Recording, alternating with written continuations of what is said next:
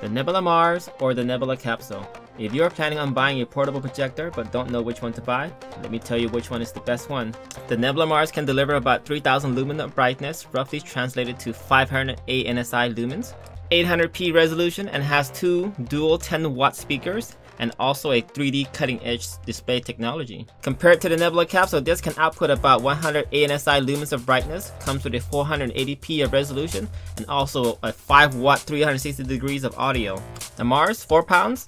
The Capsule, 1 pound. This one can project an image of 40 to 300 inches. This one can project 20 to 100 inches. The Mars display technology is 0.45 inch. Compared to the Capsule, 0.2 inch FWVGA DLP display technology. The contrast ratio for the Mars, 1000 to 1. Contrast ratio for the Capsule, 400 to 1. The Nebula Mars have a battery pack of 19,500 milliamps, roughly plays about 3 hours of battery life. The Nebula Capsule, 5200 milliamps of battery power, can roughly plays about 4 hours of video playtime.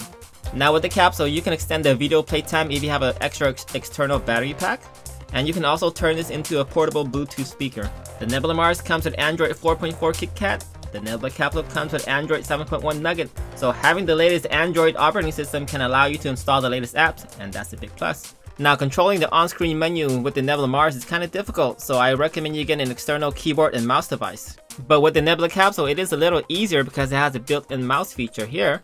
And also you can remotely control your Nebula Capsule on-screen menu using your smartphone. Now that's a big plus.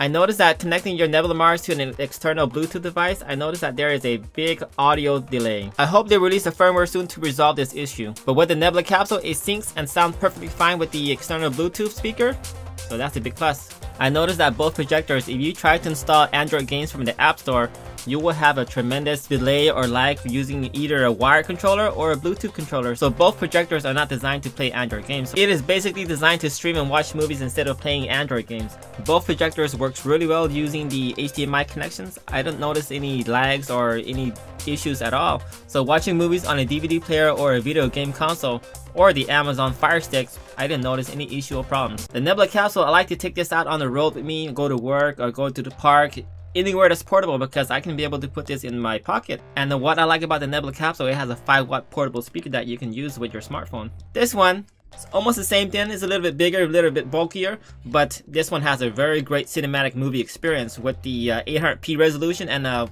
3000 lumens of brightness.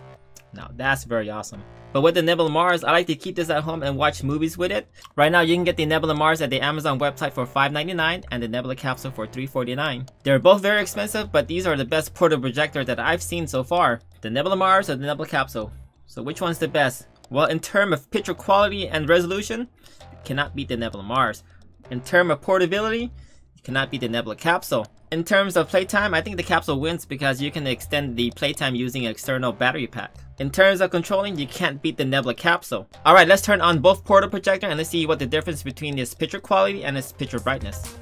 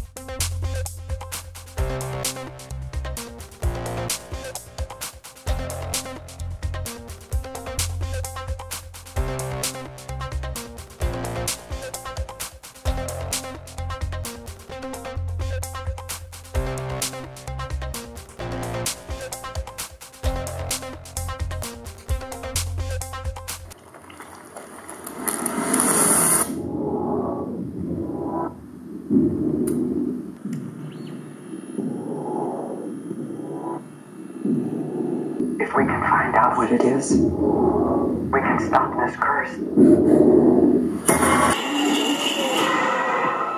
To end this evil, I need to go deeper into the further.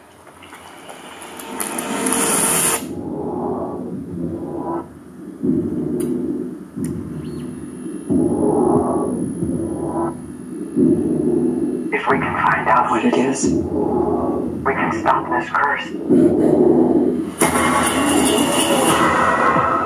To end this evil, I need to go deeper into the further. Well, Johnny, the difference. Did not see that coming. The ocean is a friend of mine. First, we've got to go through a whole ocean of bad. Kakamora. Kako, what? They're kinda cute.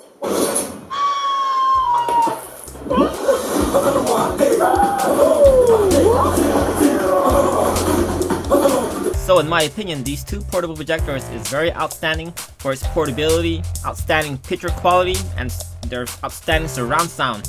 Alright, I hope this video helped you determine which portable projector that you want to buy. And thanks for watching, and we'll see you next time.